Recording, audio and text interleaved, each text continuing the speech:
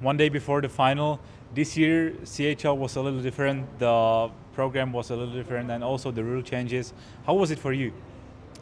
Yeah, I mean, this season with the CHL, it was great. You know, it was very interesting with the penalty rules. That if you score on the penalty kill, it feels like you always have a chance. You know, and I think that makes the game a lot more exciting.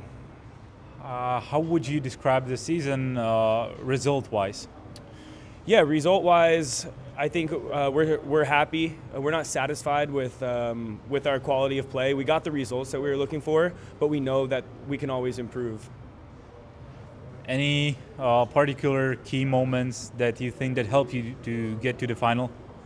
Particular moments, definitely when we were playing up in Luco, you know, to get a good victory on the road there was huge for us, and just scoring some goals outside of our rink was really nice for our confidence. Yeah.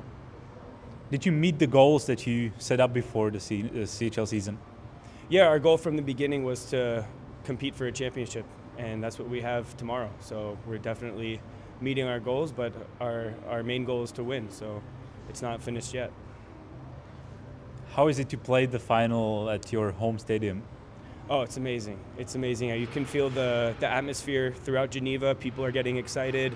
The marketing department of the Servette has been doing a great job. There's billboards all over the city, good advertisements, and you can feel the buzz around the city. So we're excited. How are you coping with the press from the media? Yeah, I think it's not too much of a distraction. We're just focused on what we can control, and that's how we're going to play the game tomorrow.